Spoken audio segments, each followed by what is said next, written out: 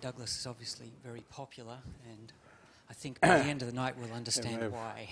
Come from Victor Hugo. This is our second book talk of 2014, and I am especially pleased to welcome our speaker and moderator this evening. I'm especially pleased to welcome Douglas this evening.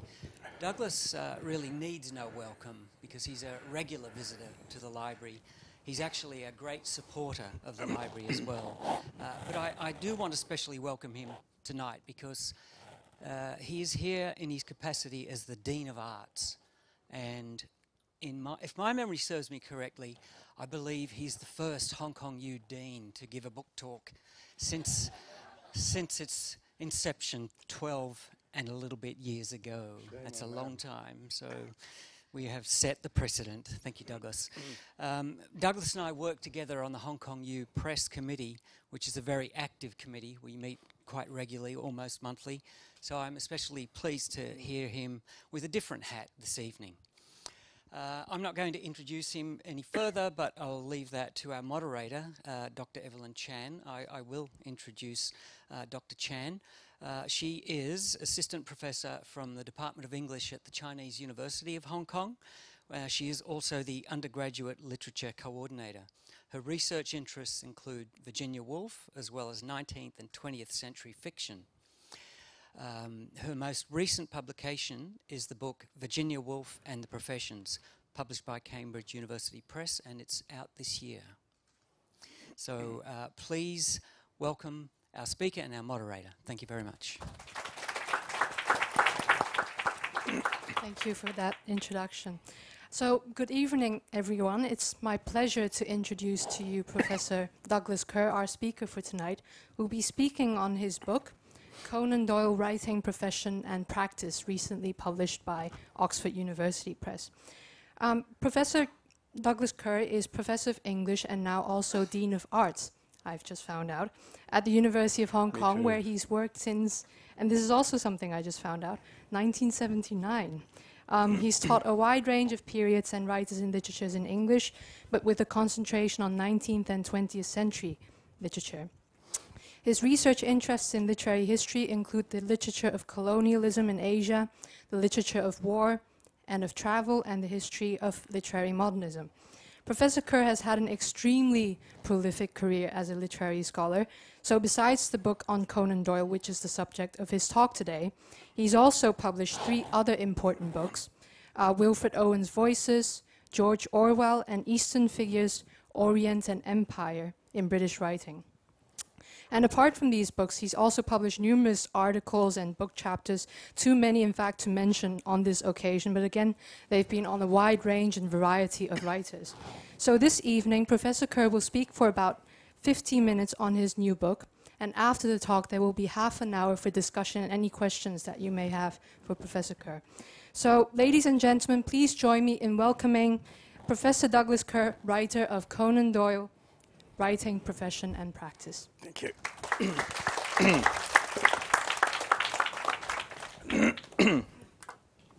Thank you very much, Evelyn. And there you are. Thank you also, Peter, for that interestingly generous introduction. And thank you all for coming. If anyone has come for Victor Hugo, he's downstairs. So now would be the time to make the change. But if you've come for Conan Doyle, you've come to the right place. And this book was published last year. When I talk about this book, now we'll see if this works. Yep. I always like to begin with this picture, partly because it's the picture on the cover of my book, and it cost me a lot of money to get the permissions to put that up there. But also it's a good way of introducing the topic today. If you look closely at the picture, you will see the large fellow sitting down is Conan Doyle. And standing next to him, of course, everyone will recognize his most famous literary creation, the Detective Sherlock Holmes. And when you begin to look more closely, you recognize that Conan Doyle is actually chained by his feet to the figure of Sherlock Holmes. He's shackled to him as if to represent an association which he was not completely happy about, as a matter of fact. He felt as if this great creation of his, Sherlock Holmes, was someone that he couldn't ever quite escape from. And you will notice this is a picture by the great Punch cartoonist Bernard Partridge, published in the 1920s, 1922, I think. You will see that Conan Doyle has his head in the clouds, and he's looking upwards rather wistfully, whereas Sherlock Holmes is looking down towards the ground. They're not looking at each other. This reminds me of that famous picture by Raphael called The School of Athens, which depicts Plato and Aristotle in conversation together. And Plato is pointing upwards towards the heaven because he's an idealistic philosopher. And Aristotle is looking down towards the earth because he's much more practically and pragmatically minded. Well, what this picture represents, in fact, is a certain phase of Conan Doyle's reputation when he was nationally, indeed world famous, as the creator of Sherlock Holmes. But people were beginning to hear as well that he had another interest, and that was in spiritualism. And so what you see here is Conan Doyle sort of yearning towards the spiritual sphere, but unable to leave behind the very practical, earthbound Sherlock Holmes, who, of course, made all his money for him. So it's an appropriate image for my book in which I'm looking at the whole of Conan Doyle's work. Somebody said to me just before coming here, "Oh, I didn't realize you were talking about Sherlock this evening." And I said, "I'm not talking about Sherlock, I'm talking about Arthur." The whole of Conan Doyle's work, because, of course, the Sherlock Holmes stories were only a part of that work, very important part, but not the only part, and not the part that he himself was most invested in or most proud of. So in my book, I look at all his work, his fiction, which is widespread and includes the detective stories, of course, his journalism, his history writing. He was a military historian. His spiritualist writing, several books in his last decade are about the life of the spirit, and his travel writing as well, so the whole body of his work. I call this the kind of book that I've written a cultural biography. That's perhaps a rather pretentious way of describing it. There are plenty of biographies of Conan Doyle, lots and lots of them, and some of them are very good. But I'm not interested in writing another narrative autobiography that says he was born here, he went to school, blah, blah, blah. The biographies of that kind move from the outside to the inside. When they concern a writer, they tell you the details of his life, and then they project the details of that life onto the writing to try and help you understand it. And what I'm trying to do with my cultural biography is to go in the other direction. So I'm starting from the works themselves and going from inside to outside. I'm taking the writing as my primary data, not the life, but taking the writing as the primary data in order to construct a picture of the writer and of his times, which were, incidentally, 1859 to 1930. That's his life. And I was just thinking this morning, it's notable that he was born within only 10 years of the Crimean War. It was not long after the Indian Rebellion, known as the Indian Mutiny. And he died less than 10 years before the outbreak of the Second World War. So it's a remarkable lifespan, the story, of course, of modernity itself. So I do this through looking at 6 what I call cultural domains, but if you like, 6 themes in Conan Doyle's life and writing. And I'll tell you what these are, because these will be the path that I take through this talk this evening. First of all, the theme of sport. Secondly, the theme of medicine. He was a medical doctor, as you know. Thirdly, that of science. Fourth, law and order, which brings me in particular to the detective stories. Fifth, army and empire, and you might say that's a bit of a cheat because these are 2 different things, but I argue in the book that in fact for Conan Doyle, empire was very largely a military thing. That's what he was interested in about it. And finally, the domain of the spirit, which is where I hope to end up in this talk this evening. So I'm giving you a kind of, I shouldn't say this, I'm giving you a kind of reduction of the book here. I always say to my students, going to the lecture is not a substitute for reading the book. So, so how these different themes, such as sport, medicine, and so on, feed into Conan Doyle's work, and then also to try to explain, in looking at the writing, how the work then feeds back into the society and culture that he inhabited, because I want to suggest that he is himself not only someone who lives in this society, but who describes it to other people, who, in a sense, makes it come real for other people. So I would say he's a creator of culture as well as an inhabitant of it. So that when people thought about the empire, or thought about the professions, or thought about medicine, for example, if they were readers of Conan Doyle, he had given them stories that helped them to think about these things and to understand them. Okay, and so that we don't get lost on this journey through the 6 domains, I'm going to anchor it inevitably in the figure of Sherlock Holmes. I think I've got him. The Holmes stories, short stories, as you probably know, were published in the Strand magazine, and they made this magazine famous and successful.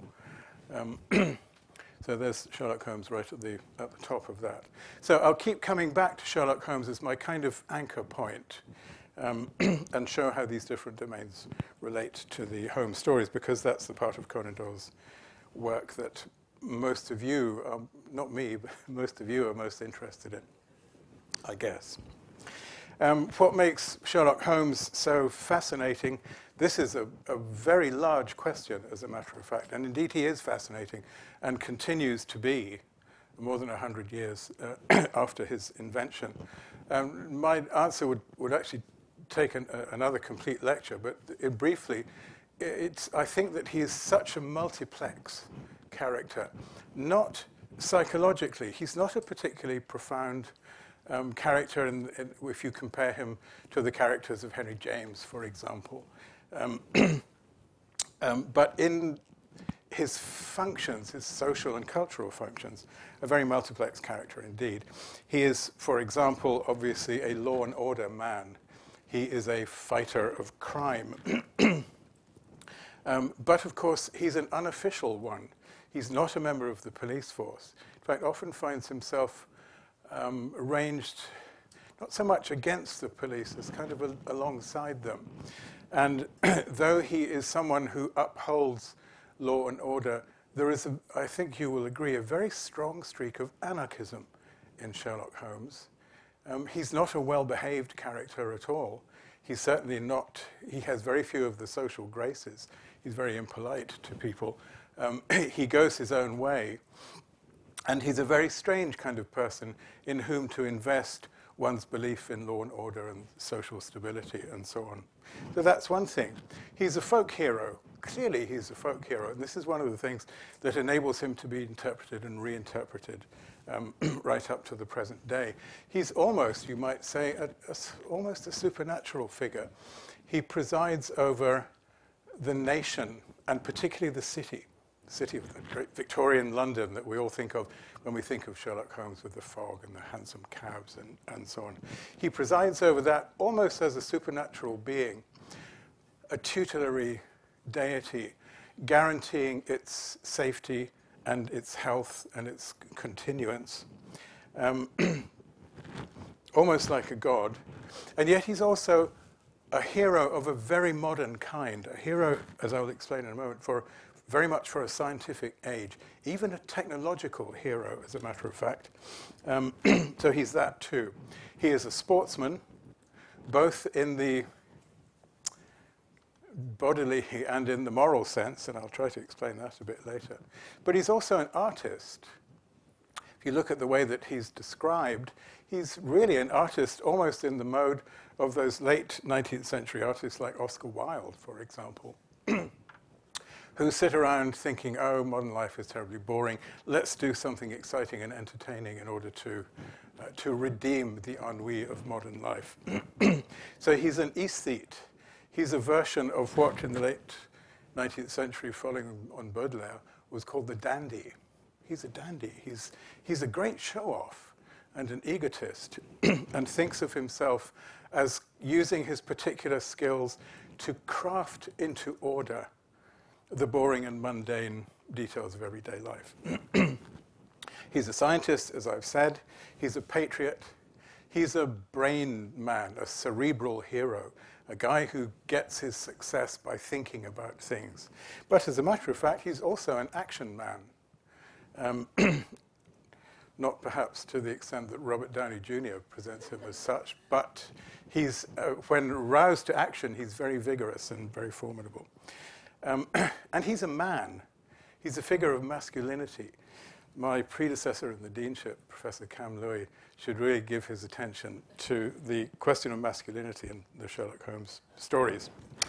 And finally, he is, very importantly, not a singular figure, but part of a double act. And when we think of Sherlock Holmes, we must think of Dr. Watson as well. And the success of the formula of the Holmes stories depends, to my mind, entirely on that extraordinary relationship, which actually is very, very deep in emotional terms and gets reinterpreted in all sorts of ways in later versions. So these two, Holmes and Watson, are as inseparable as Laurel and Hardy or as Don Quixote and Sancho Panza.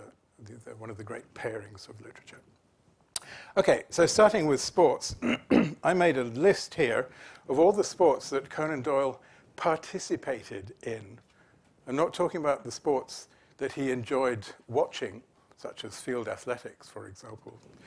The sports that he participated in include boxing, rugby, soccer, or football, cricket.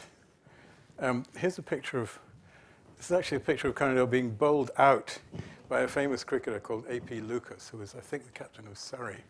And this incident appears in one of his stories. So boxing, rugby, soccer, cricket, golf, hunting, skiing. He was one of those people who popularized the sport of skiing, in much to the benefit of the Swiss tourist industry and the Austrian tourist industry. Recreational skiing, he was one of the first to do that. Fencing, shooting, fishing, archery. Well, these are all things he did. Cycling, ballooning, motor racing, motor bicycling, bowling, and billiards. It's not bad. Not many people in this room could put together such a list, even of things we watch on the TV. But he did all of these things, very physically vigorous, and a man for whom health was very important. He's one of the founders of Portsmouth Football Club, which is still a successful association football club. He was a member of the MCC, the Marylebone Cricket Club, which is the great cricket club in England. And on one occasion, this is the most famous cricketer of all, the Victorian cricketer W.G. Grace, a great champion cricketer in his time. On one occasion, Conan Doyle succeeded in bowling him out. This is one of the great moments of his life. So Conan Doyle was actually a pretty good amateur cricketer and played sometimes for the MCC and joined up with people like Grace. Many of Conan Doyle's stories are about sports of various kinds. There are plenty of cricketing stories, for example. There are golfing stories. Boxing was probably his favorite sport of all. He learned to box when he was a medical student at Edinburgh and continued boxing as long as he was physically capable of doing it. And one of his novels, Rodney Stone, is entirely about the sport of pugilism, boxing, as it was practiced in the Regency years, about the time of the Napoleonic Wars. Conan Doyle was very fascinated in this. In those days, the boxing champions were great celebrities, and they would organize a match somewhere out in the open on the Sussex Downs, for example.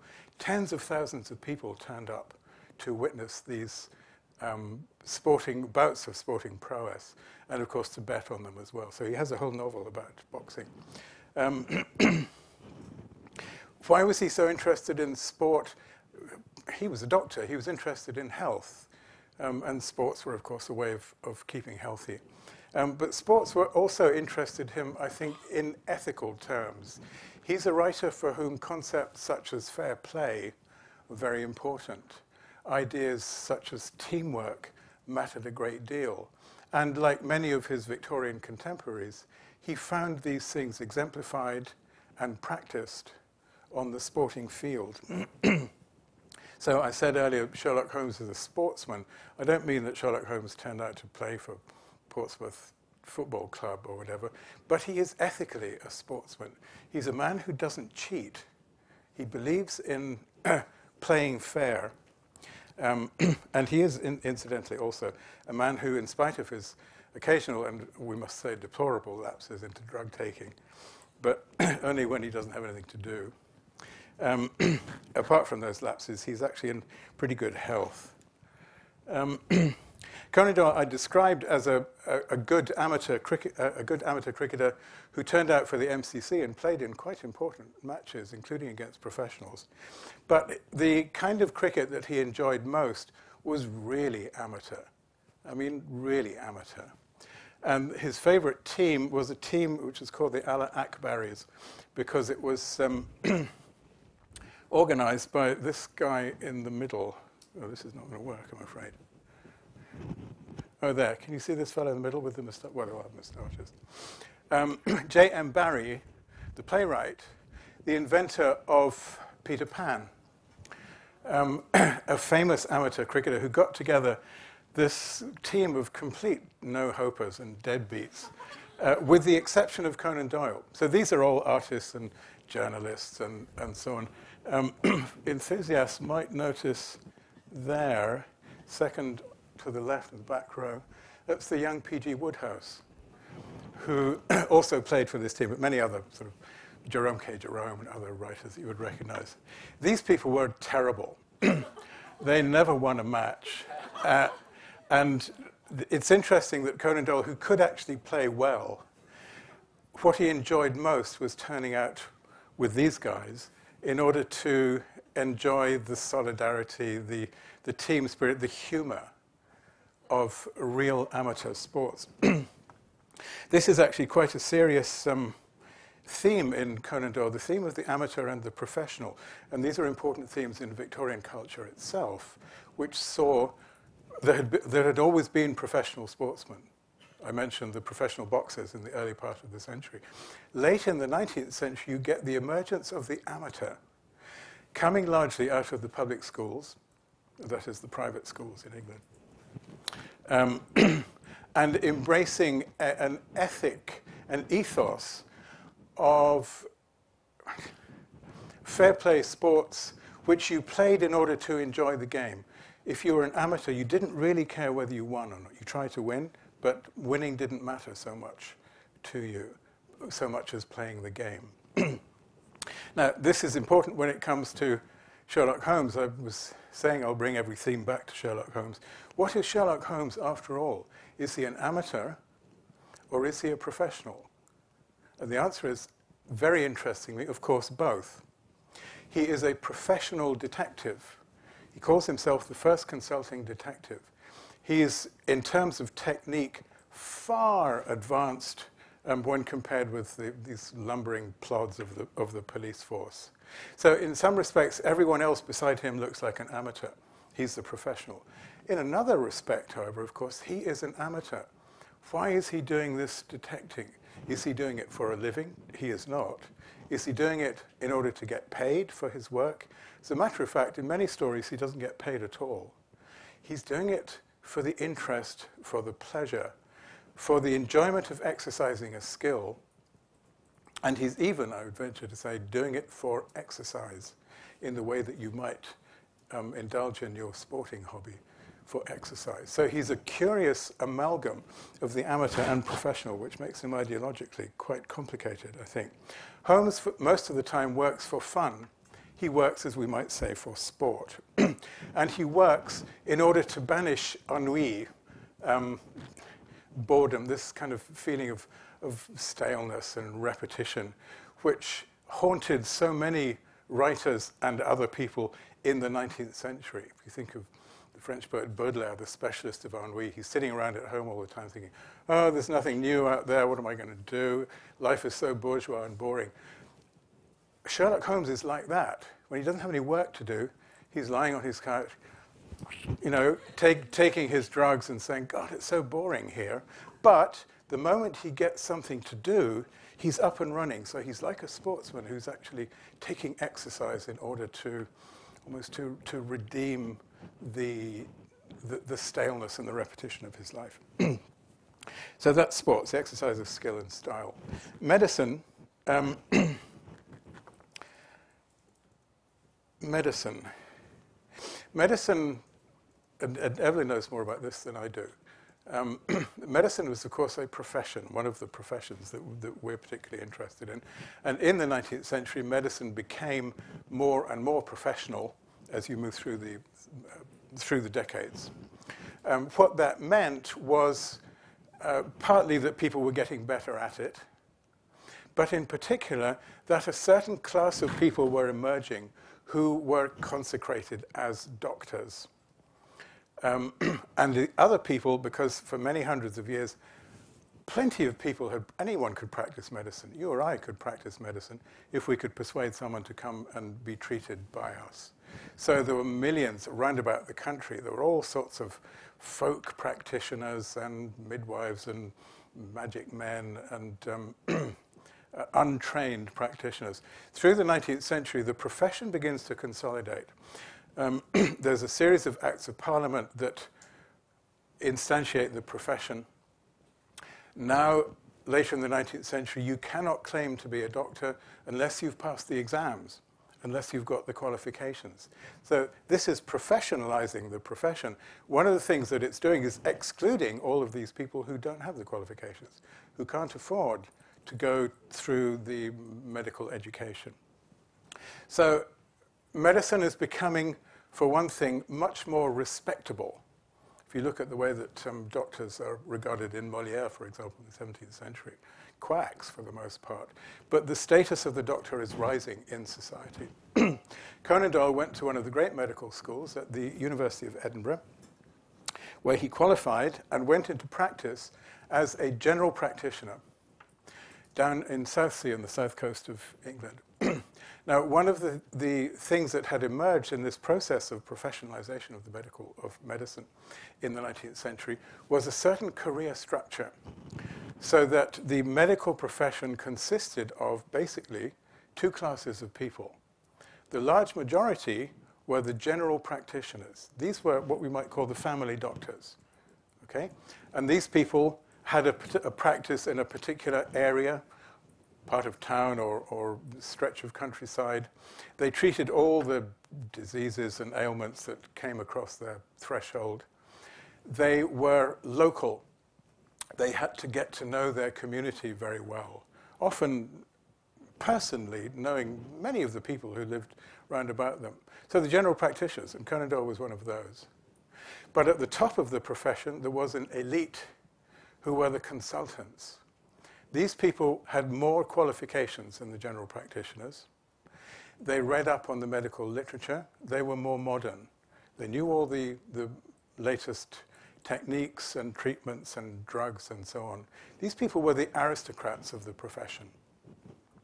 And the way it worked was that if you had some ailment, you went to your general practitioner, and your general practitioner maybe wasn't a particularly gifted doctor, but he sort of gave you some encouragement, maybe a few pills, and hoped that you would go away. But if the problem was too difficult for the general practitioner, you would be, the same thing today, you would be referred to a consultant. And the consultant was much more expensive, and the consultant was much more modern. The consultant was also specialized. You would specialize in the lungs or the eyes or something like that. So the profession had two classes, a majority of general practitioner at the bottom, a minority of sort of elite of consultants at the top. And this, it seems to me, is a really important model, a really important paradigm for the way that Conan Doyle thinks about society and also about relationships. What is Sherlock Holmes? Answer, consultant. This is one of the first things that he tells Watson. Watson moves in with him without knowing what he does. What do you do? I'm a consultant detective, the first of my kind. Okay? So he's the specialist. He's the elite. And you must think of the police force as the sort of pretty useless general practitioners.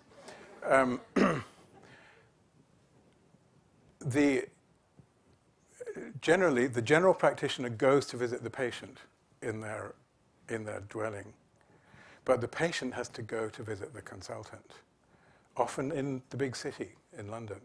Okay? And Sherlock Holmes is a consultant. People come to him. If you think of the first page of many of the Sherlock Holmes stories, it is a scene of consultancy. Somebody comes knocking on the door. Mr. Holmes, I've got a problem. Sit down, describe your symptoms. Give me your history. Oh, well, it's like this, and I've been to the police and they can't help, or I'm unable to solve this. And Holmes himself then acts as a consultant. Using his expertise, he basically solves the problem, more or less. And Conan Doyle, who, remember, had been a general practitioner, knew what consultants were like. And he knew that they were often very impatient with other people, often snobbish, often aggressive. I'm sure this is not the case with any consultants at the medical faculty of the University of Hong Kong, but it happens. And often very condescending to the general practitioner, to the local guy.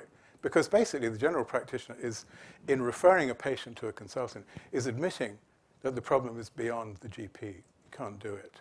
So the consultants enjoyed, I'm sure, putting down the general practitioner. Well, think then of the relationship between Holmes and Watson. And Watson is or becomes a general practitioner. Holmes is not a doctor, but he's a consultant.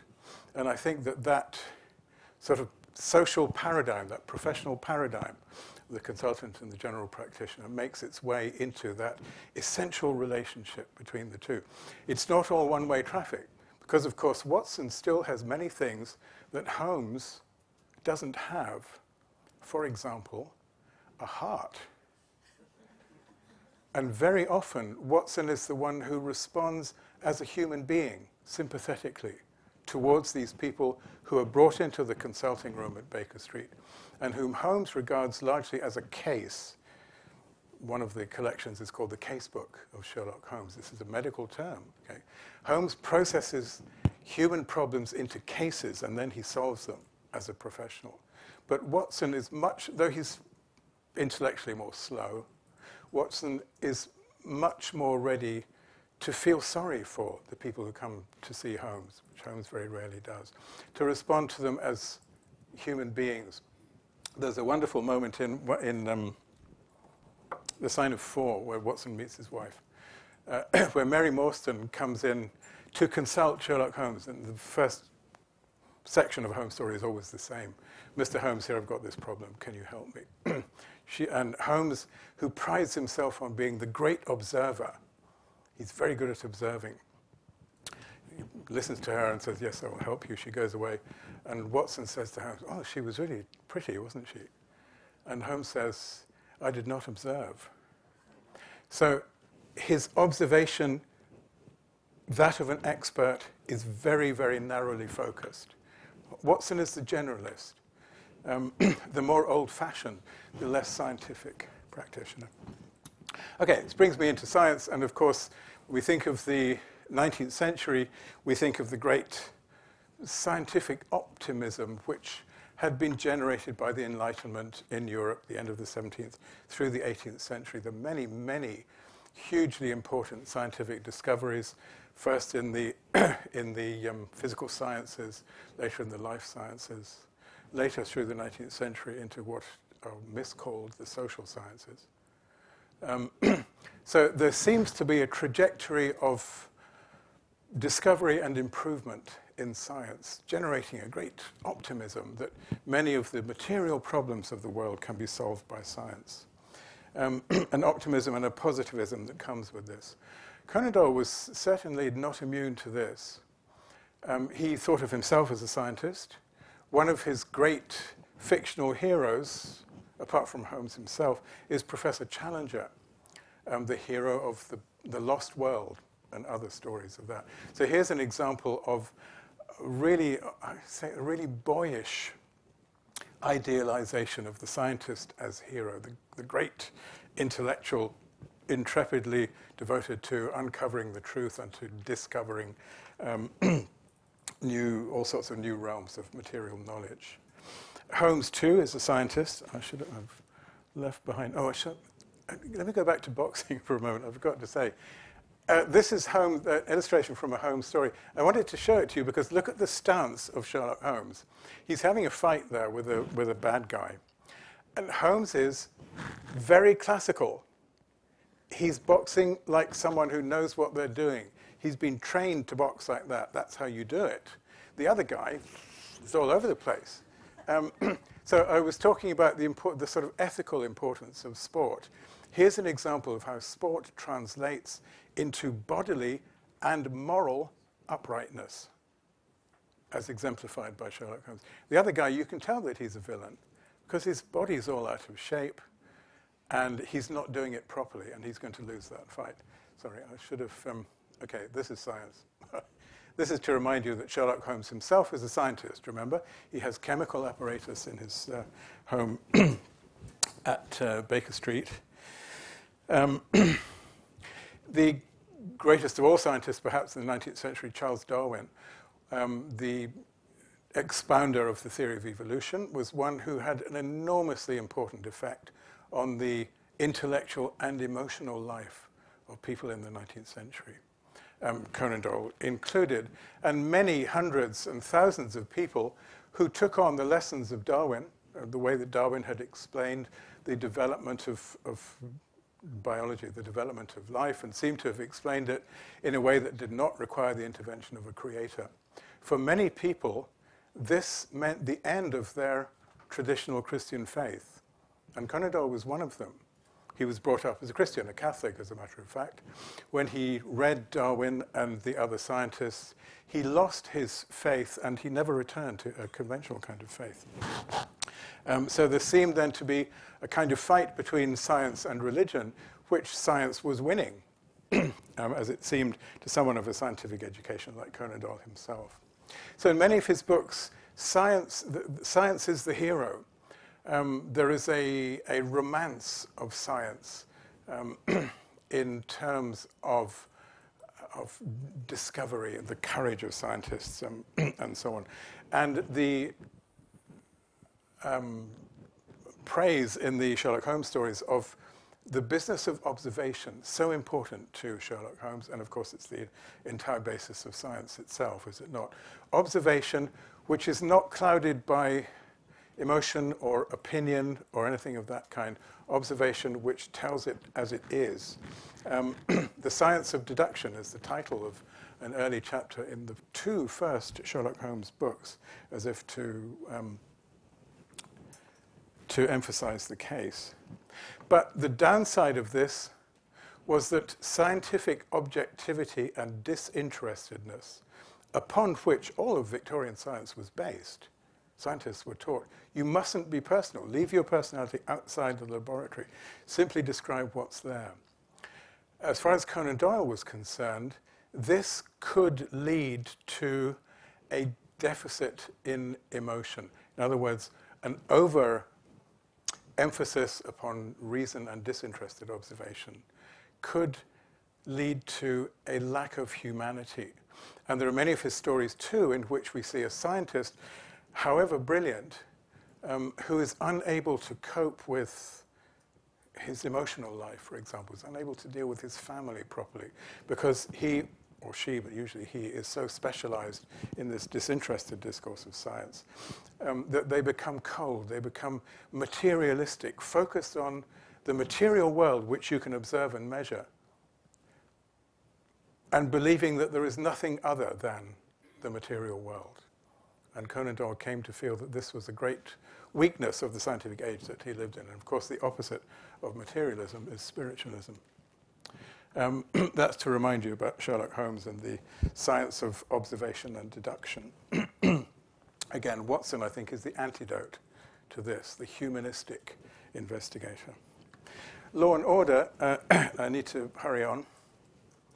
The first Sherlock Holmes story was published in 1888. This is what was happening in London in 1887. The riot in Trafalgar Square on a day that became known journalistically as Bloody Sunday. This was a large demonstration against rising unemployment and also against what the Conservative government was doing in Ireland. It got out of hand, and the police, the Metropolitan Police, behaved, as you can see represented there perhaps, very brutally, and they laid into many of the demonstrators. A couple of people were killed, many were injured. It was a great scandal. And represented, there was a huge backlash in the newspapers and in public opinion against the Metropolitan Police, who didn't seem to know what they were doing. So that's 1887. There's a crisis in the police. And it's made worse, of course, in 1888, the year in which the first Sherlock Holmes story was published. It was also the year of the most famous of all English crimes, the Whitechapel murders, attributed to Jack the Ripper, the murderer who was never, as far as we know, identified in a series of horrible murders of women in the East End of London. And again, the police got a lot of flack for this because in spite of all their efforts, they were unable to identify the perpetrator, and he was never found, as far as we know. So Sherlock Holmes, interestingly, comes on the scene at a time when the police are in real trouble. But the way that the police are represented in the Holmes stories is actually quite reassuring. The police are not, they're not brutal, and they're not completely incompetent either. They're just rather slow. And as a matter of fact, with a lot of hard work on their part, the police force, after the Ripper episode, began slowly to improve their status in society and to be regarded as more trustworthy, more efficient than they had been before. And I have a feeling that the Holmes stories may have had something to do with that, because if you think of Inspector Lestrade and Gregson and so on, they're not always intellectually all that bright. But they are reliable, they are honest, they don't take bribes, for example. They're actually not a bad advertisement for the police force. So the police were coming into greater favor during the lifetime, say the lifetime of Sherlock Holmes, actually, the time when the Holmes stories were being produced. And at the end of Conan Doyle's life in 1930, their status had really never been higher, and they were very much trusted by the public, though by the middle-class public, the police were regarded as slightly lower class, as really a form of servants, but a reliable bunch of servants, servants of the people. Sherlock Holmes, then, is a lawman. He serves law and order. He keeps the peace. He catches the criminals. But I think it's interesting that if you ask in the Sherlock Holmes stories, how much interest is there in the process of the law, the institution of the law? The answer is almost none. When in the Sherlock Holmes stories, when are we invited into a law court to see a criminal prosecution? Answer, never. When do we visit the prisons to see how criminals are being treated in jail? Never. What interest is there in the law itself, the way that it is legislated, and the way that it's administered, and the way that it's enforced? Answer, almost none. And I don't think Conan Doyle knew very much about it, actually, in the early years when he was doing Sherlock Holmes. And this is because Sherlock Holmes is not really a lawman, is he? He's really a problem solver. These cases come across his doorstep as intellectual puzzles to be solved. As a matter of fact, he is in the business often, of course not in all stories, he's often in the business of solving crimes and putting the criminals away. But he doesn't really care about that. We never see, after Holmes identifies the murderer, it was him, then what? We don't know. The police take over. End of story. Okay? Conan Doyle doesn't seem to have been interested in what happens after the criminal has been identified. Where is he taken? How is he interrogated? Do the police get a confession? Does he go to court? How does it work out? What is his long-term future? None of that. Once the problem is solved, end of story, literally. So I think it's a curious thing when you think about it that he's actually very little interested in what, for many later crime writers, became the essential part of crime writing. That is procedure, police procedure. You find very little of that in the Sherlock Holmes stories, nor will you find much interest in why people are criminals. The social causes of crime, for example, the things that Dickens was so interested in, the relation between crime and bad housing, poor education, breakdown of family, and so on. He's not much interested in that. His main criminal, Moriarty, is really a figure from a fairy tale and a great villain, but we are not asked to be at all interested in how he became one. He's just there. He's the kind of mirror image of Sherlock Holmes, his shadow self. But none of this realistic investigation of how people become criminals. Holmes simply, crimes come up and he swats them away. That's the process that he's interested in. He does it through being smart, through observing and deducing. But there's very little social realism in the Holmes stories. However, outside the Holmes stories, and later in his life, as you know, Conan Doyle became involved in a number of criminal cases because he was very famous as the creator of Holmes, and people were constantly writing to him saying, please investigate, my cat has run away or something. But occasionally, I've been sent to prison for something I didn't do, can you help me? And some of these cases, famously, he did help with. The case of George Edalji is one, in which a man had been very shamefully, by a great miscarriage of justice, been locked away for something he didn't do. So apart from the Sherlock Holmes stories, Conan Doyle is drawn into questions of law and order, questions of policing, the magistracy and how it works, corruption, and so on in actual life. And these cases, I think, are important in turning him into what I shall argue is the strangely radical figure that he became in the last decades of his life. He became very disillusioned. The Edalji case, the Oscar Slater case would be another one, where he saw at first hand how crooked the real police could be, how unfair the real magistrates could be, how the Home Secretary didn't care, and so on. The whole system from the House of Lords down to the policeman on the beat could produce real injustice and genuine, undeserved human suffering. And this was important for him. Army and Empire, I have to deal with this quite quickly because I'm sort of going slower than I intended. And I've, of course, forgot to... Oh, there's the police. There they are. They let in one in the back row with a huge beard, but the rest of them were properly mustachioed. Okay, Army and Empire. If you lived in Conan Doyle's lifetime, you lived in a time in which the British won all their wars. And you lived in a time in which the empire expanded from the middle of the 19th century, rapidly through the late 19th century, even with another spurt after the end of the First World War, when they picked up a lot of German colonies. So the empire was going in one direction, which was bigger. And the army, although it had its moments of incompetence and disaster, generally won its wars in the end.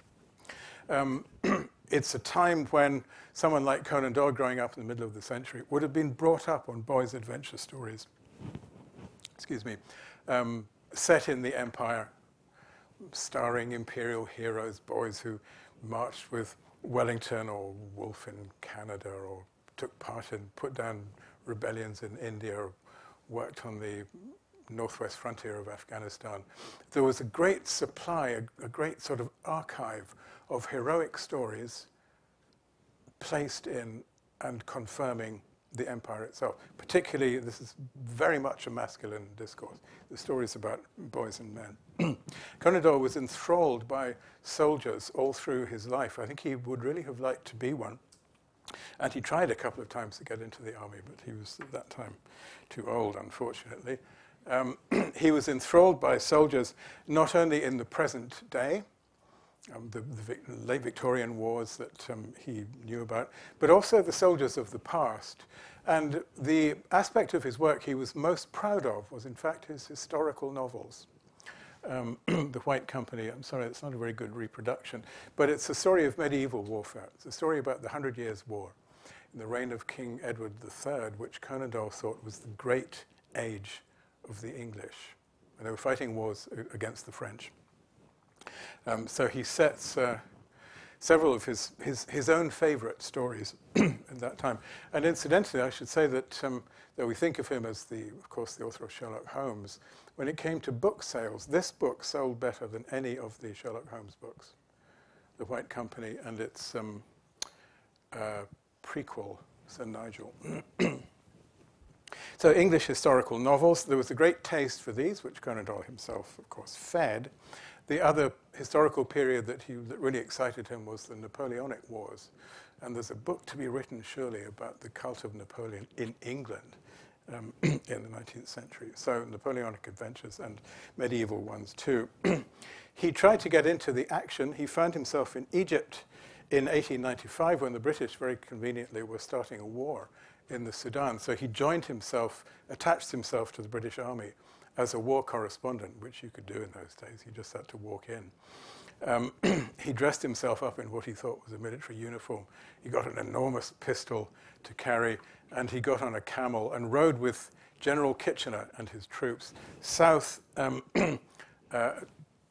upstream along the Nile in order to engage the Khalifa, who was the successor of the Mahdi, if you know, the rebellion in Sudan, in which General Gordon was killed. The Mahdi, the great leader himself, died and was succeeded by the Khalifa. The British decided they needed to punish this great humiliation that they had suffered, so they sent the army south to search for him. Conan Doyle, unfortunately, was on holiday, and he had to go home after a few months before they'd actually seen any of the enemy. But the result of that campaign was the Battle of Omdurman a couple of years later, in 1898, a great British imperial victory in which very large numbers of what the British called dervishes were slaughtered. And this is the action in which, famously, it was the last cavalry charge in British military history. And taking part in that cavalry charge, as everybody knows, was a young journalist called Winston Churchill. Conan Doyle wasn't there, but he was with the army in Egypt a couple of years earlier. When the South African War came, the end of the 19th century, the Boer War, Conan Doyle tried to join up. He was very patriotic. The army wouldn't have him, but he made his way to South Africa as a doctor with a medical mission and ended up in the city of Bloemfontein when there was a typhus epidemic, really horrible. So he worked very hard treating the soldiers suffering from this terrible disease. So he did his bit, and later on wrote a couple of books about it. This, too, was an opportunity for him to get into uniform. There he is, posing in obviously a studio portrait. And there he is again. I think it's the same artificial rock that he's sitting on there. So he was patriotic, and he was certainly an imperialist. He was very much in favor of the empire, but not empire as a whole. And one of the most creditable parts of his career was his campaign against the atrocities in the Belgian Congo in the early years of the 20th century. King Leopold of Belgium, well, this is a long story, but the people in Central Africa were being very cruelly exploited and in some cases wholesale murdered by the Belgians. And Conan Doyle got to hear about this and joined the campaign to try and get the Belgian, to try and get King Leopold outlawed and to stop this gross exploitation going on in the Congo, which is also incidentally the subject of Joseph Conrad's Heart of Darkness, written a few years before. So Conan Doyle wrote an interesting title for a crime writer. He wrote a novel called The Crime of the Congo. And he said, what's going on now in the Congo is the worst crime that has ever been committed in human history, and it must be stopped. So empire wasn't always good, but when the British did it, it was usually good as far as he was concerned, because they, as everybody knows, took care of the local people and were efficient and so on. So masculinity comes in here. Holmes is, in some respects, an imperial hero, I would suggest. And he's a hero in the mold of many of these adventure stories that Conan Doyle had enjoyed so much as a boy. The celibacy of Holmes is part of this too. Holmes famously is uninterested in women. And many of these adventure stories have a completely male cast. There are no women at all. Or maybe the women are there on page 1 saying goodbye, and they're there on the last page saying, oh, you survived, welcome back. But mostly it's a boys' game. And the home stories are, of course, also boys' games. Masculinity, celibacy, chivalry, because although Holmes is not interested in women, he protects them. He looks after women. He sees that that's part of what it means to be a man. Okay, this brings me then to my last domain, the domain of spirit. For me, this last chapter in the book was the most difficult one to write, actually, because Conan Doyle's involvement in the realm of spirit is a complicated thing. And here we leave Sherlock Holmes behind for the first time, because very interestingly, Sherlock Holmes is not involved in any of Conan Doyle's spiritualist writing. Thank God, you might say. He doesn't tell a story about how Sherlock Holmes is converted to belief in ghosts and mediums and so on. He keeps that separate. Professor Challenger, I mentioned before, his great scientist hero, actually is. And there's a late novel called The Land of Mist, in which Professor Challenger, who starts off, like most scientists, very skeptical about spiritualism and the whole idea of survival after death and contacting the dead. But in the course of that story, he is converted to spiritualism and becomes a campaigner for the cause. And of course, it's very important that he is the great scientist. So the great scientist, too, becomes a spiritualist. And Conan Doyle thought that he was in the same case. He developed his beliefs in spiritualism, in the survival after death, the ability of particularly gifted people to contact the dead, to be possessed by the spirit of the dead and to channel messages from the dead and all that. He converted to this kind of belief without ever sacrificing his belief in science, or so he said. And he came to believe that these spiritualist phenomena which he had witnessed were scientifically attested. So he said, I'm not giving up my rationalism. I'm not giving up my observation. These things I know to be true. I'm a scientist. Trust me, I've seen them happen. Well, it's a long story. Getting the tone of Conan Doyle's spiritualism right is a bit difficult. Modernity, remember, had seemed to be scientific. Science had seemed to be the generator of progress and improvement and material prosperity and greater understanding and all of these things.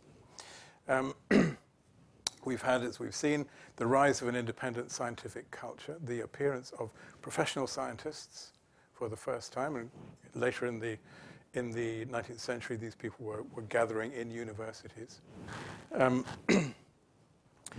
And with Darwin and positivism, as I hinted before, it seemed that the fundamentals of religious belief were being challenged. Many people lost their faith. It's a cliché Victorian story, the loss of faith in the face of Darwin's discoveries or theories. Conan Doyle lost his faith too, so he's participating, if you like, in a widespread, a cultural loss of faith. This is not just something personal happening to him. Many people were in the same boat. But for him, it left a gap. It left a kind of open wound which needed to be healed. He says in his autobiography, quote, when religion is dead, materialism becomes active. When religion is dead, materialism becomes active. And by materialism, he meant lots of things. In particular, he meant the scientific view of things which says that there are only the world consists only of material objects. Spiritual stuff, you can't see it, you can't measure it, it can't exist. The afterlife, how can we measure it? How can we see it? We can't. Therefore, it doesn't exist. So materialism is like Sherlock Holmes in that early picture, looking down at the earth and saying, this is what we know, this is what we can measure, this is what we can improve, Anything other than that is just fantasy. It's just fairy tales. So when religion is dead, materialism becomes active.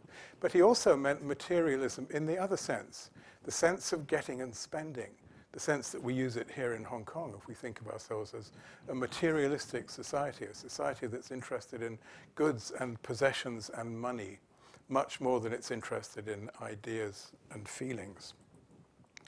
A materialistic society, though it might be more affluent in general, was also reductive, and it was competitive. Materialism sets people against one another. If I want to enrich myself, I'm enriching myself at your expense. And he thought that this was, he actually thought it was decadent. And so, like many other people of the 19th century, he turned to the possibility of alternatives. In the early 19th century, people had been fooling around with mesmerism, for example. In the middle of the 19th century, you get the invention of the word telepathy. And people are starting to do experiments like, I lock you in another room, you think of the color, do I think of the same color in this room, etc., to see whether they could, in a sense, refute materialism by showing that ideas could move independent of material bodies, thoughts could be transferred from one person to another at a distance, telepathy. And lots of magic and what we would now call New Agey stuff, theosophy, enormously important in the late 19th and early 20th century, with its sort of very Orientalist mumbo-jumbo about Tibetan sages and levitation and all this kind of stuff. Very fashionable in Europe around about 1900. The belief in magic. And I'm talking about, I'm not talking about stupid people here. I'm talking about someone like the poet W.B. Yeats, for example, who took all this stuff very seriously indeed and was a member of the Golden Dawn and Madame Blavatsky's circus and all the rest of it. The Society for Psychical Research was set up by scientists who wished to investigate the phenomena that were claimed for spiritualism, such as telepathy, such as mediumistic possession, and so on. So these were scientists who wanted to, of course, to expose the frauds, and most of these people were frauds, but also wanted to see whether there was some truth in these things, whether they could be scientifically attested. Conan Doyle, of course, was a member of that. Spiritualism, which was a movement that started in America in the middle of the 19th century, gradually acquired more adherents through the 19th century into the 20th century.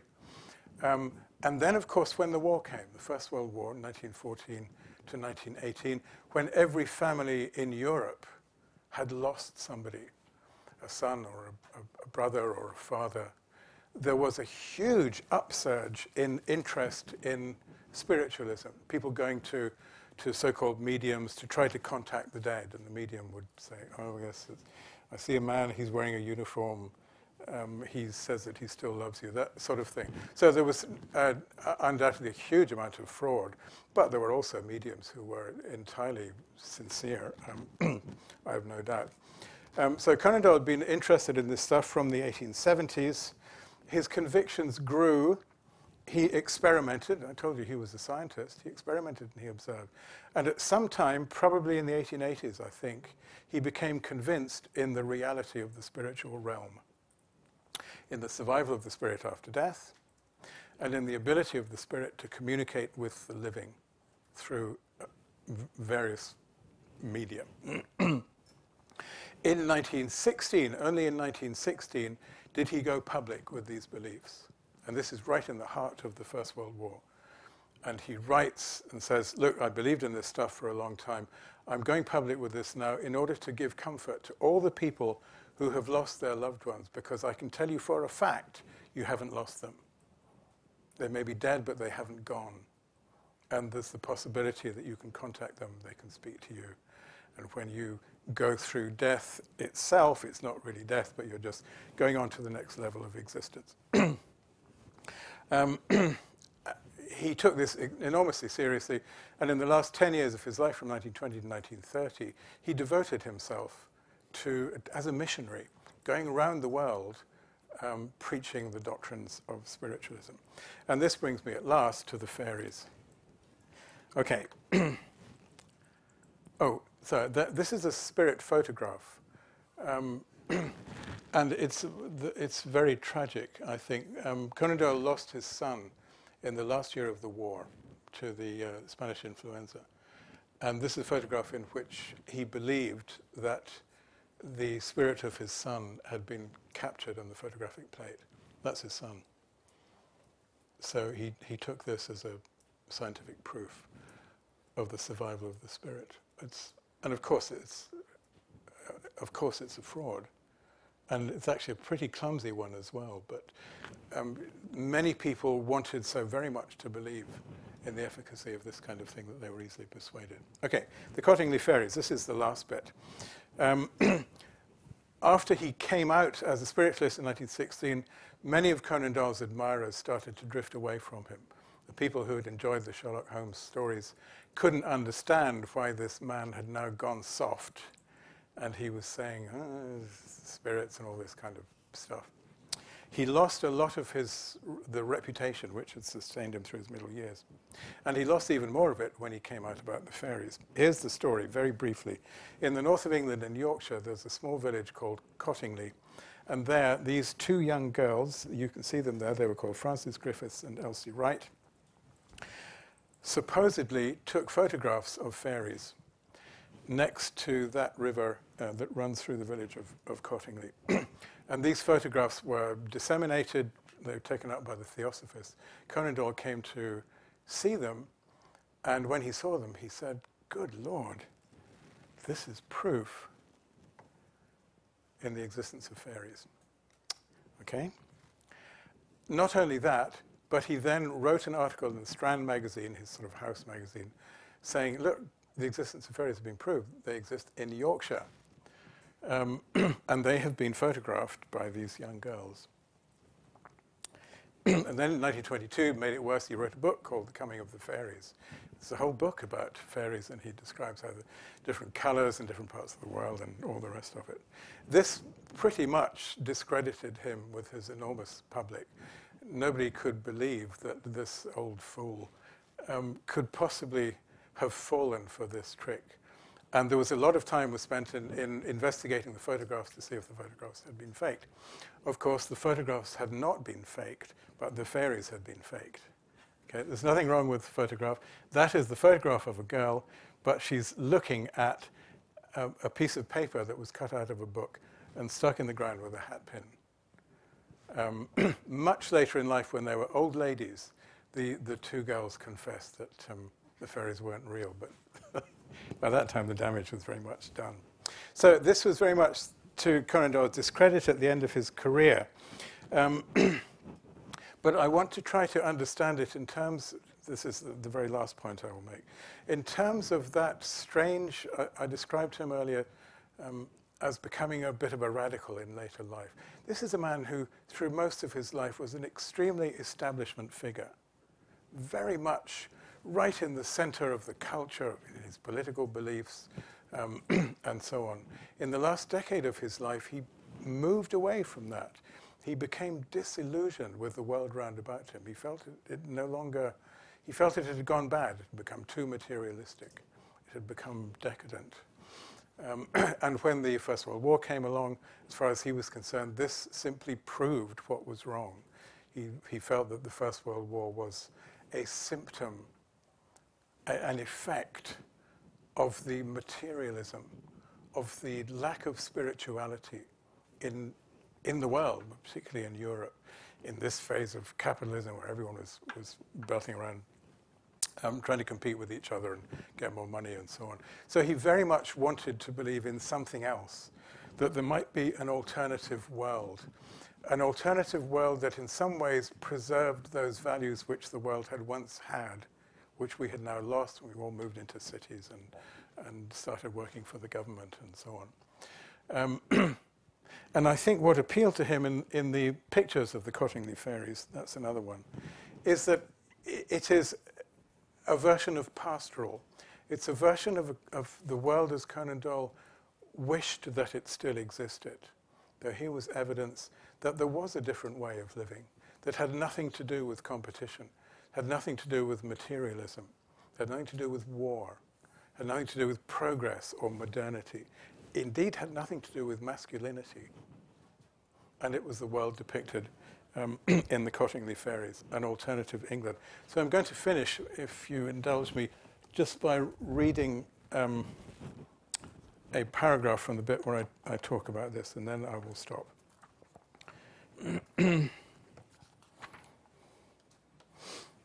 Okay, so the place was called Cottingley. Oh, incidentally, his father was also interested in fairies.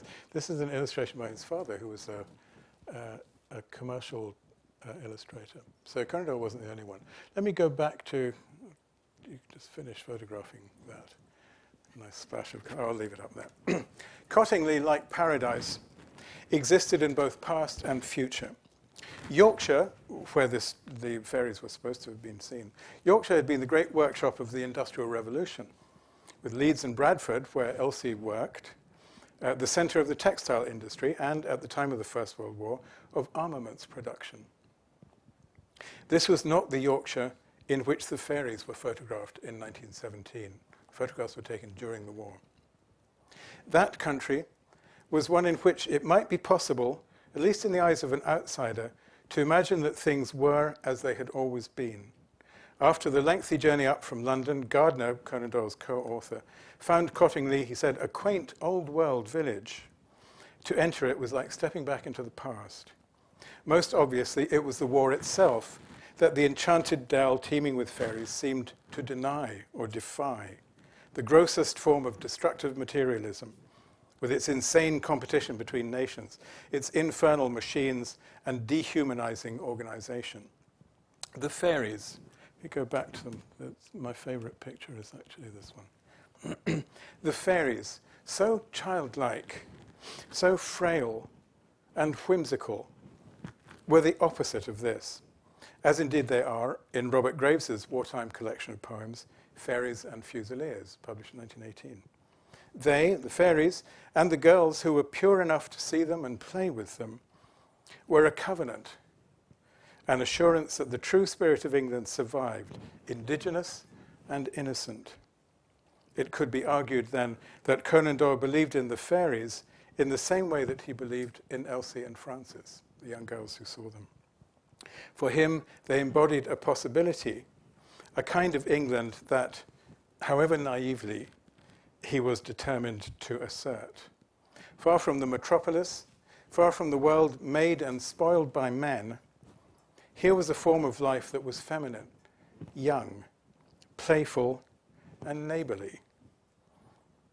Its appearance in these unpropitious times seemed to herald a change. Thank you very much.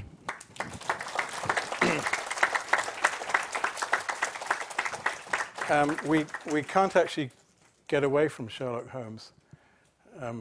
That's a cartoon that I came across recently. You know, Conan Doyle tried to get rid of Sherlock Holmes by pushing him in a story down the Reichenbach Falls, but it didn't work. He came back. And so actually, if you, the real proof that there can be life after death is here. Thank you. Thank you so much, Douglas, for taking us on that wonderful journey of Conan Doyle's life. I'm sure I speak for many in the audience here when I say that. The organization of Conan Doyle's life through these cultural and historical themes has been really, really illuminating, so thank you so much. Thank you. We now have about half an hour for discussion, so if you have any questions for Professor Kerr, you can ask them now. So does anyone have any first questions? If not, I'm going to start us off, because I think the audience is a bit shy, so I'll give them a bit more time to think about their first question. Actually, I'm going to ask you a question on this. Yes. What do you think Conan Doyle would have made of the afterlife of Holmes? And I can see the audience thinking about Benedict Cumberbatch here, of course. So what do you think Conan Doyle would have made of all that? Actually, the afterlife of Sherlock Holmes started before the death of Sherlock Holmes, as it were, because already in the early years of the 19th century, the very, very early years of cinema, there started to be films of Sherlock Holmes. But before that, in the 1890s, I think, Sherlock Holmes made it onto the stage, not in Conan Doyle's script, but there was a famous American actor called William Gillette, I think, who made a career as impersonating Sherlock Holmes. So Gillette wrote a number of dramas, some of them based on Sherlock Holmes stories and some of them not. Some of them newly made up stories. And early on in the process, because of course there was a question of copyright and so on, and Conan Doyle was getting paid for these. And Gillette sent a telegram to Conan Doyle saying, "Can I marry Sherlock Holmes?" Not meaning could he himself get married to Sherlock Holmes, but in the play, is it all right if I find him a wife? And Conan Doyle sent a telegram back saying, "You can marry him or kill him or anything you like." So as far as he was concerned, he had a rather healthily unproprietorial attitude towards his creation. He made a lot of money, of course, out of Holmes in all sorts of forms. So there were dramatic versions of Holmes. There were early silent movie versions of Holmes, many of them using the trick photography that was just starting off in the very early days of cinema. Conan Doyle died in 1930. He wrote the last Sherlock Holmes story I can't remember, I think in 1927 or so. And by that time, Holmes was established in the cinema as a film character. And I believe that there have been more films about Sherlock Holmes than about any other character ever. If you look at the picture there in the top left-hand corner, we have one of the great interpreters of Sherlock Holmes, Basil Rathbone. That's probably a still from the 1940s, I think. And Basil Rathbone made lots of Sherlock Holmes films, most of them not based on Conan Doyle's original narratives. And then he's all over the place. I think, if you ask me, Conan Doyle would very much have approved the man on the top right-hand corner, which is Jeremy Brett, who played Sherlock Holmes in a series of TV productions for Granada in the 1970s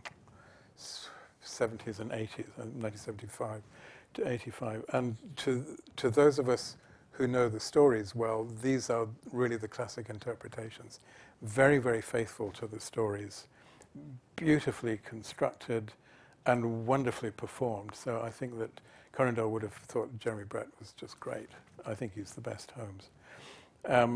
As for Robert Downey, I think he would have accepted the check. But he might have been a bit puzzled. I mean, this is a version of masculinity which looks very crude next to the masculinity of the actual Holmes stories.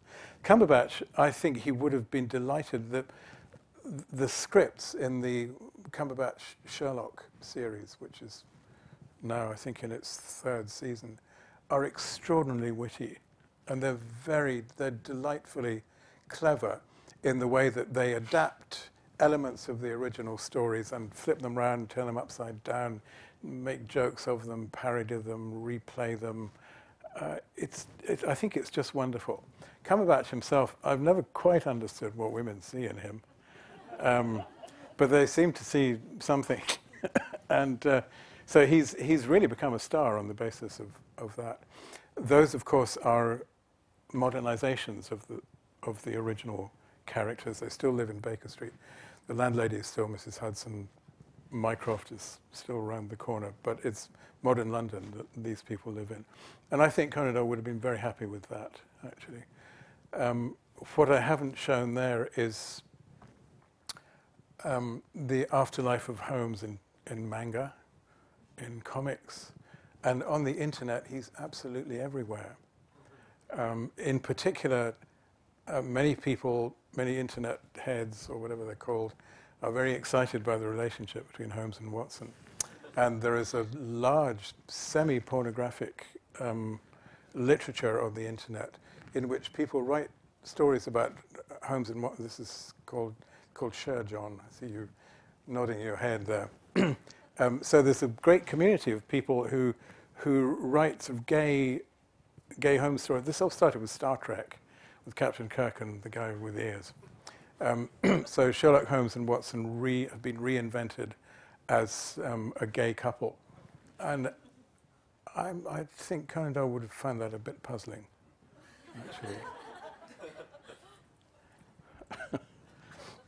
So, following up on your chapter on spiritualism, why do you think that Conan Doyle never reinterpreted or adapted Sherlock Holmes to spiritualist beliefs like he did with Professor Challenger?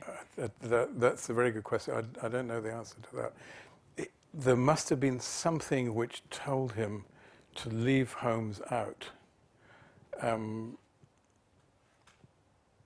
And I'm sure he was right about that. I mean, Sherlock Holmes, as a spiritualist, would just be unacceptable. And it's partly because Holmes is very much, he is a materialist. I use that word. Holmes, on several occasions, when there appears to be the possibility of the supernatural, always stamps on it. The story of the Sussex vampire is one that some people may know. When a child has bite marks on its neck and everyone says, oh, it's a vampire. And Holmes will have absolutely none of it, doesn't believe in any of that rubbish. The Hound of the Baskervilles, you remember in The Hound of the Baskervilles that Dr. Hands up, the doctor, comes to him. It's a classic consultant referral beginning, that the GP from down in Devon comes to Baker Street to consult the consultant. He says, I've got a problem, I can't deal with it, please, and he hands the problem over to the great consultant. The doctor, whatever his name is, says, here's a possible explanation of what happened. Not Sir Henry, the other one.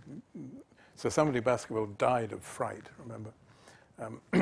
And here is an old legend, he reads it out, about in the 18th century there was a magical hound on the moors. And maybe this could be the explanation that the hound has come back. We see the footprints of an enormous hound there. And Holmes is extremely rude to him. He says, don't talk nonsense. There's no such thing. There has to be a practical material explanation, which of course there is. So he would be completely spoiled if he lost his materialism. And the dynamic with Watson would go as well. Challenger is interesting because, though Challenger is a scientist, he's a thoroughly romantic scientist. He's a real swashbuckling adventure story scientist who hacks his way through the jungle and all this kind of stuff. And I think that the romanticism of Challenger perhaps makes him susceptible to being put into the spiritualist discourse. And for Conan Doyle, I think he thought of this as an important part of the argument. He wanted to show, this is in his novel The Land of Mist, 1925, he wanted to show that spiritualism was not just for uneducated people. He wanted to show, excuse me saying this, spiritualism wasn't just for women. It wasn't just for people who didn't know any better. But as a matter of fact, and this was true, of course, there were very respectable, indeed famous scientists, Oliver Lodge might be one, Frederick Myers would be another, who had espoused the spiritualist cause. So he takes Challenger as a kind of piece of argument, and he shows how Challenger, when exposed to the evidence of the spiritual life, comes round, and Challenger says, look, I've resisted this as long as I can. I'm skeptical, it's my job, I'm a scientist. Now I have to admit I've seen things which have no explanation according to my philosophy, as it were, and he goes completely over to the other side and becomes a spiritualist. But I think it was a good thing that he left Holmes out of that. So any questions from the audience?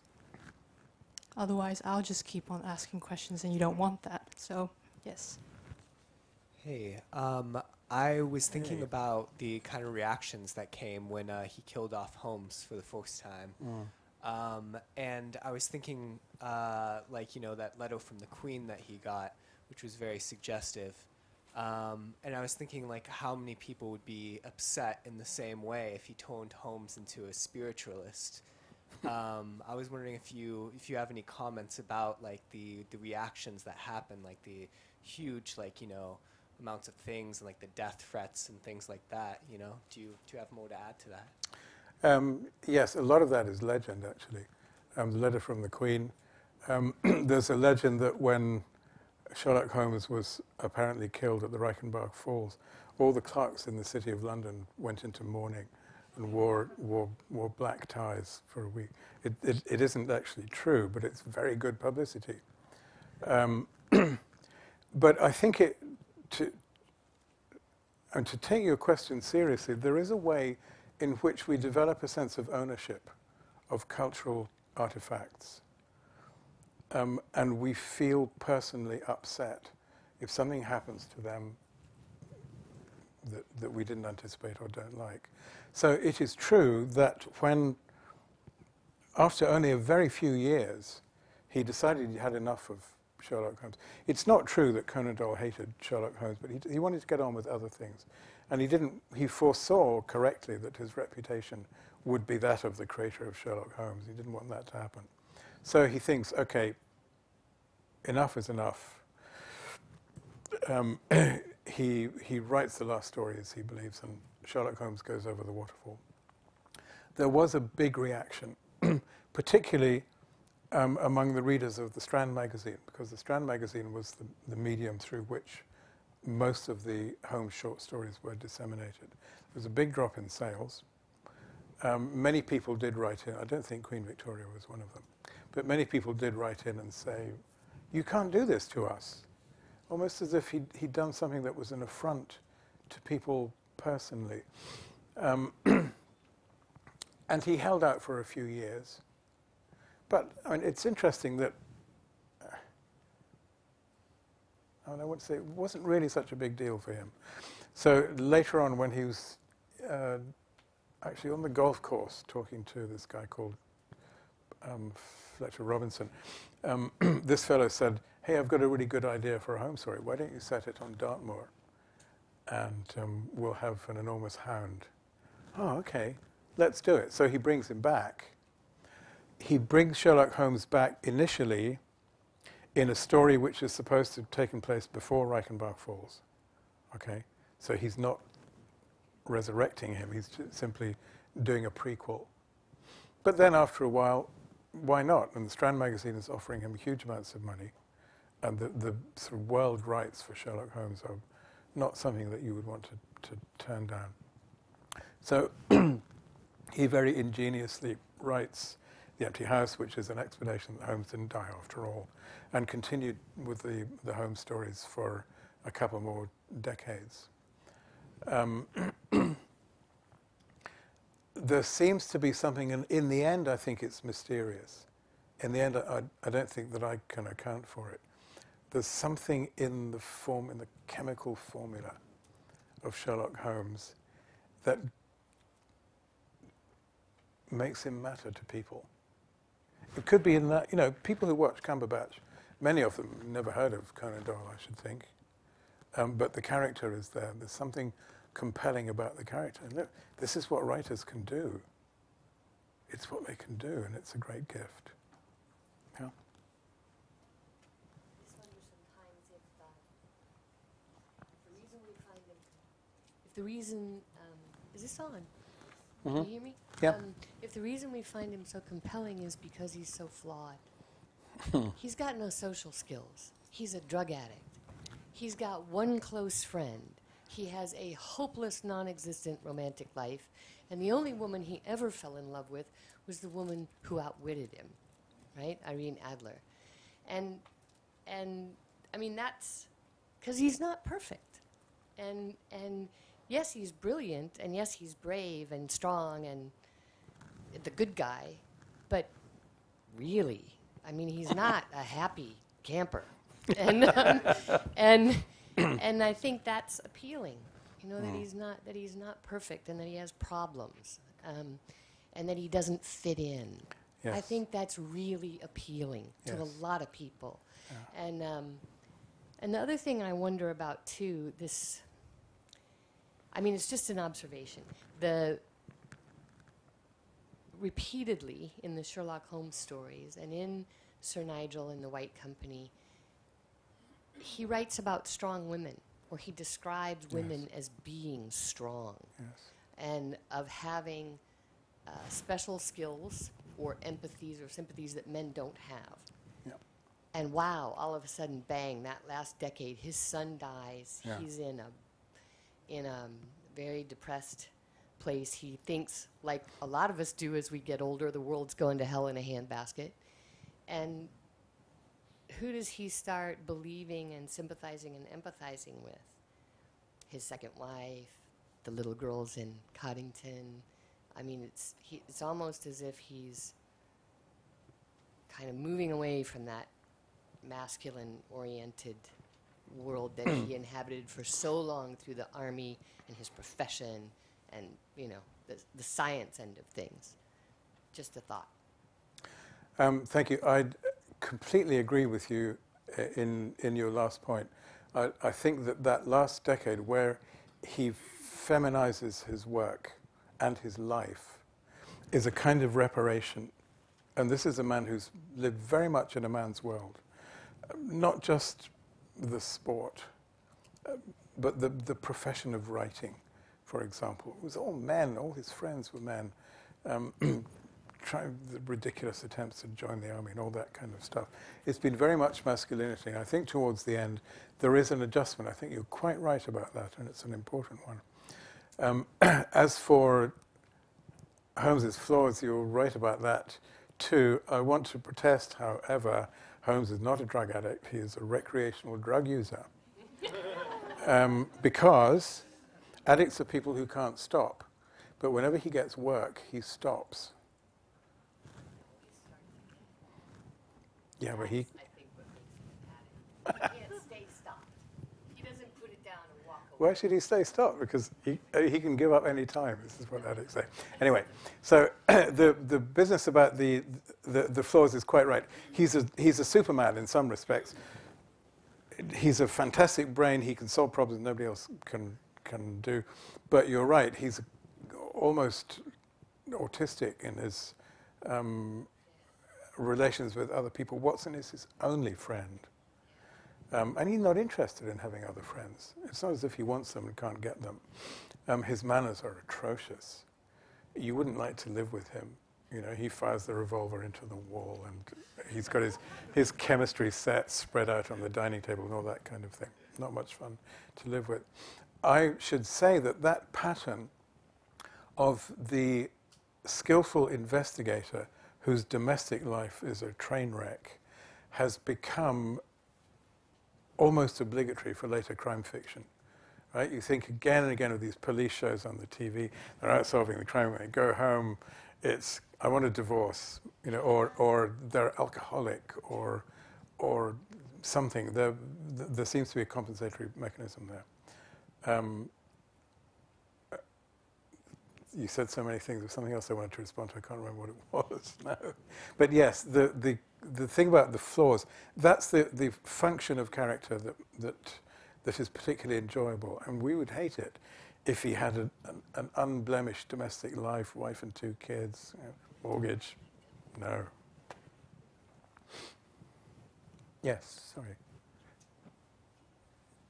Thank you, Professor, for a very rational analysis of the Doyle, Mr. Doyle. I wonder whether you have anything to comment on this writing style and artistic style as compared to the other British great writers and novelists. Thank you. Yes, I do. I have spent most of my professional life dealing with people who have a higher reputation in the literary world. Virginia Woolf, Joseph Conrad. There's a kind of split in the way that we think about writing between popular writers and serious writers. And to me, this is actually a misconceived way of looking at the landscape. even 10 years ago, you would agree, we wouldn't have had Conan Doyle on our syllabus because he's not quite respectable as a literary stylist. I think that he's a very accomplished literary stylist.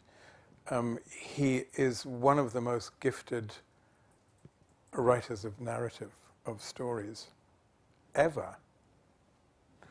And his style it's very functional. It's very undecorated.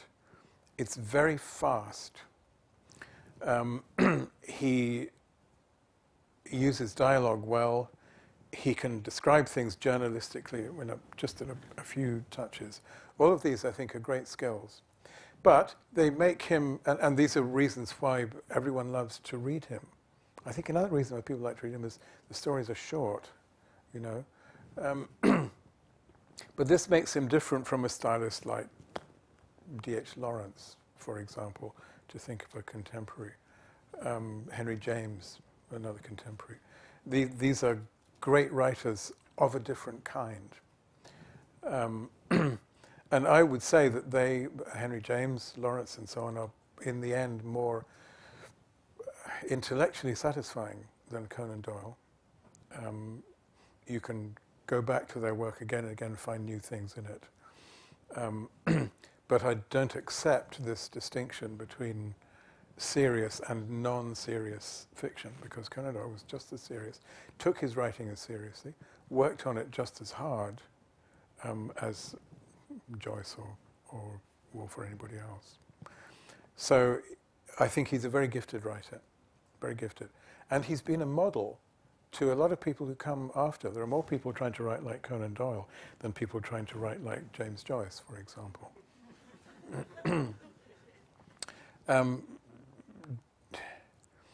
He had done a lot of journalism. I think that's quite important to the kind of writing that he does in his fiction. He was a professional writer. He lived by his pen. He had to please people in order to make a living. And so the style which he evolves comes out of that, a close relationship with his readers. We'll take one more question, and then we're going to have to wrap it up. Sure. Would you like to make some comments about why did Conan Doyle choose 221B Baker Street as his office or home address? And secondly, how would you comment about the influence of Doyle's writing on the writings of Agatha Christie? Ah, okay. I think he put him in Baker Street because Baker Street is right in the middle. Right in the middle. And there are moments in which he describes Sherlock Holmes as sitting in the middle of a web which extends all the way across London. And he's sort of, it's a sort of George Eliot image, actually. He's registering all the vibration on the web round about. 221B, because it doesn't exist, I think, I mean, it could very well have been 223B or 224F, I don't know. It's a fictional address. He is, of course, the godfather of modern crime writing. You mentioned Agatha Christie, but any other modern crime writer, anywhere, not just, of course, in England, but in America, in Scandinavia now, all over the world, he's the paradigm. He sets it up.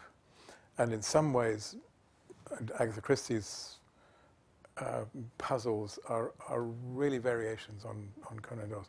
So she learned an enormous amount from him, and she develops her own particular world, which is different. But I don't think we would have had, I'm sure we would not have had Agatha Christie if we had not had Sherlock Holmes. Okay, thank you. If I can now re-invite University librarian Peter Sidorko to come back and say a few words. No? Okay, all right. You don't have to. All I have to say is thank you to Douglas and to Evelyn. I think it's probably been one of the most fascinating book talks that I've had the pleasure to witness. So please join me in thanking them both. Thank you. Thank you.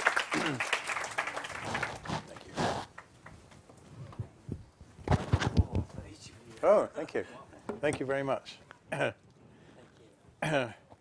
Fantastic. We get to open them here.